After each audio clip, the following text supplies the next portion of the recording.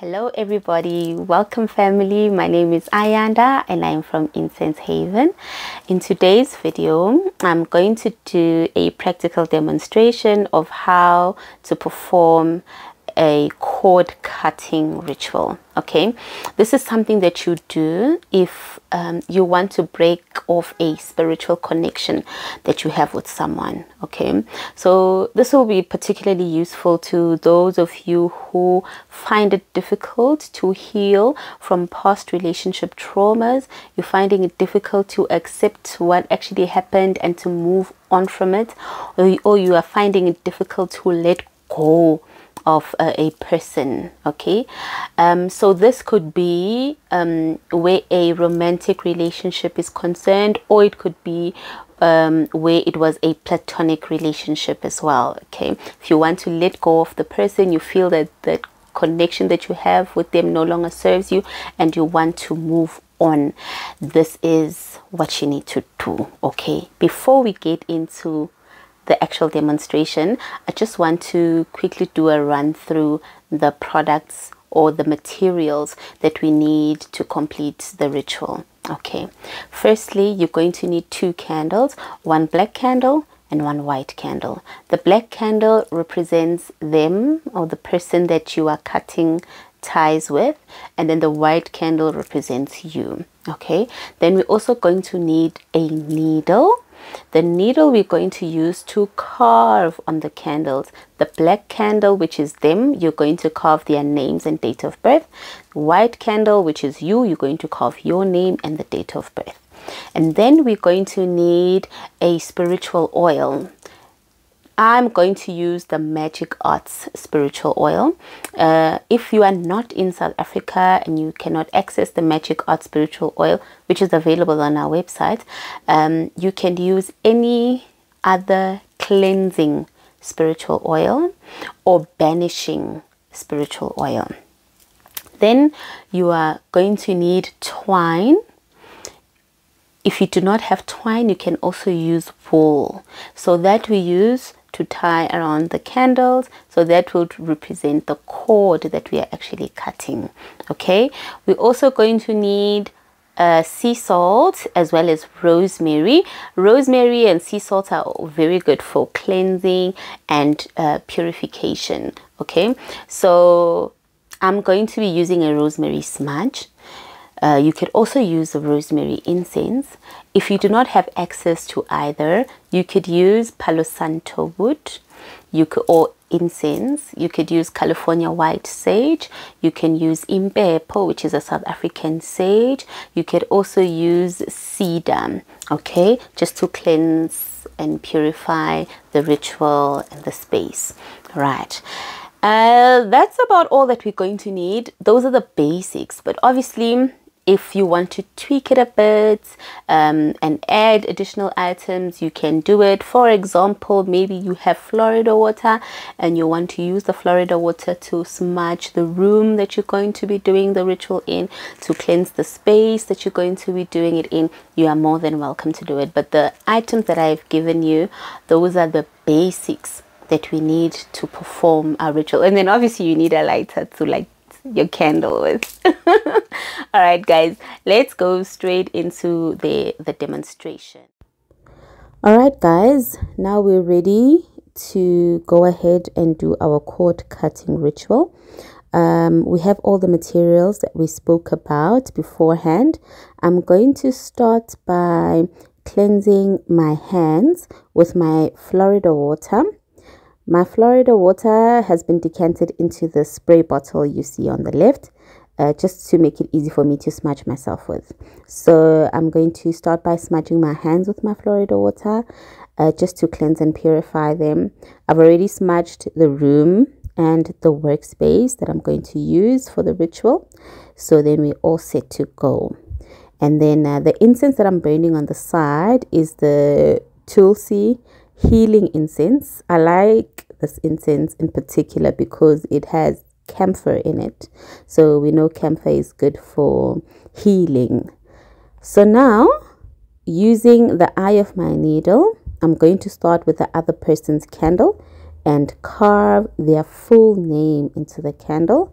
as well as their date of birth. Once that's done, I'm going to do the same on my candle using the eye of the needle. I carve my full name.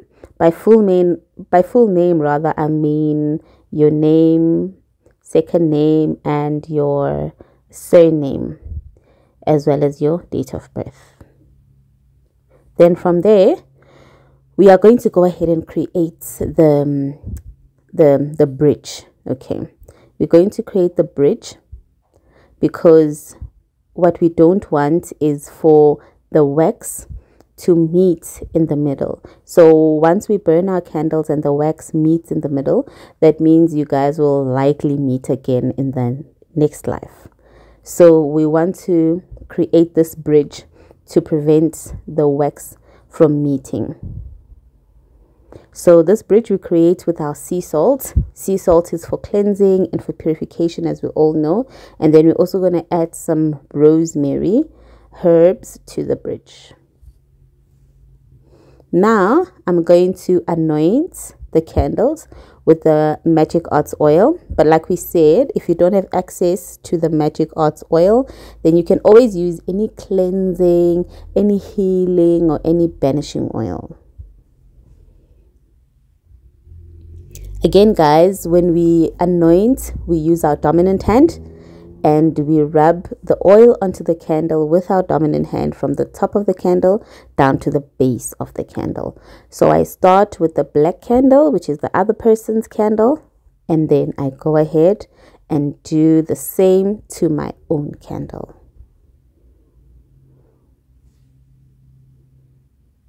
Starting from the top, run my palm down to the base. Right, now that our candles are set,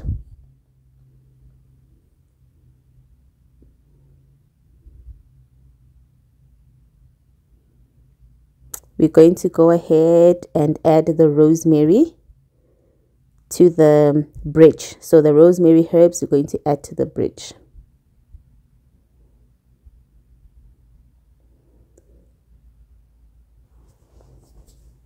Guys, remember that if you're not comfortable doing this ritual on your own, you can contact us. Our contacts are on the description bar and we can do this on your behalf. So now I'm just setting the candles just to make sure that they are set firmly. And also while we do this, it's important for you to be alone so that you can meditate. You can meditate and really think about what this relationship that you are cutting cords, or what this person that you are cutting cords from has done to you, the extent of damage that they have done, the good things that they've contributed to your life, and really start letting them go. Visualize your life without them in it, both physically and spiritually, and also forgive yourself for the role that you might have played in the relationship. Perhaps you feel that you did not stand up for yourself, or you were not vocal enough, or you could have done more. Release all those feelings and just let go. So now our candles are set.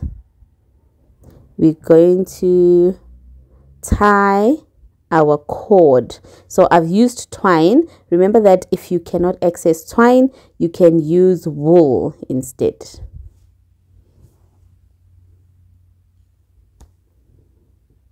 So we just want to make sure that we've tied it snugly. It doesn't have to be too tight, but just tight enough to sit firmly around both candles. Right. So now we're going to get prepared to light the candles. When we light our candles, we start with the black candle. That's the other person's candle, the person that you're letting go of. And then you move over to your candle. But before that, I'm just going to smudge using the same rosemary. I'm going to smudge the candles, okay? If you don't have access to rosemary, you can use cedar, you can use California white sage, you can use impepo. It can either be the smudge stick or the incense stick. It's also fine. So when we smudge, remember that we do clockwise. So I'm just smudging to cleanse and purify, and then we'll be ready to light both candles.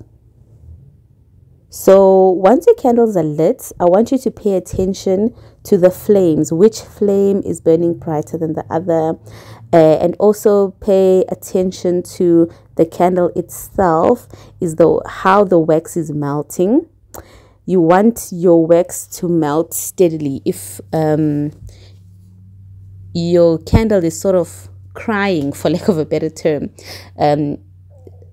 it means that person is struggling to let go, or does not want to let go, or is not ready to let go. And then you also pay attention to which candle actually cuts the cord.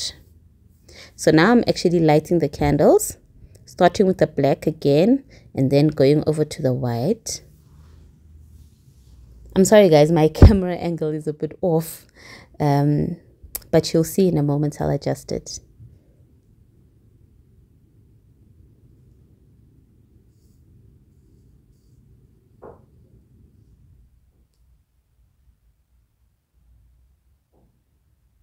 So now our candles are lit.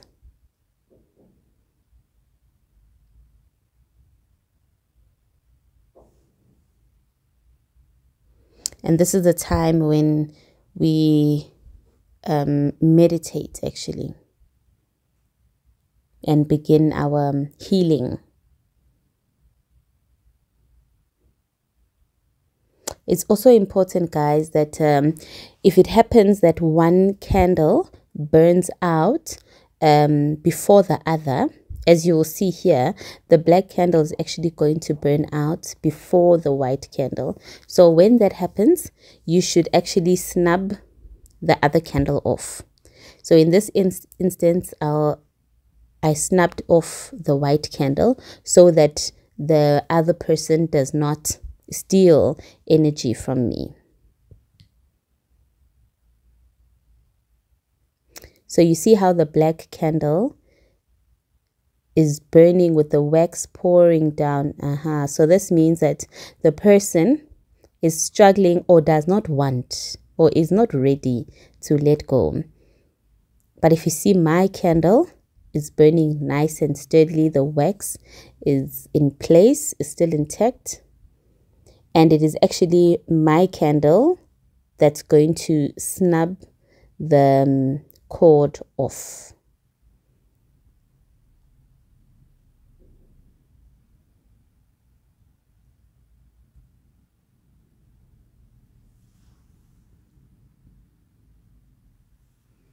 There we go. Alright guys, that's it on our cord cutting video. I hope you found this video useful. As usual, if you have any questions, please leave them in the comment section. Or if you have any general comments, you can drop them in the comment section below. You also find our contact numbers and the link to our e-store and all our social media pages on the description bar. Also, please let me take this opportunity to welcome all our new subscribers and thank you all for subscribing. It's a very warm welcome from me to you. I love you all guys, and I'll see you soon on another video.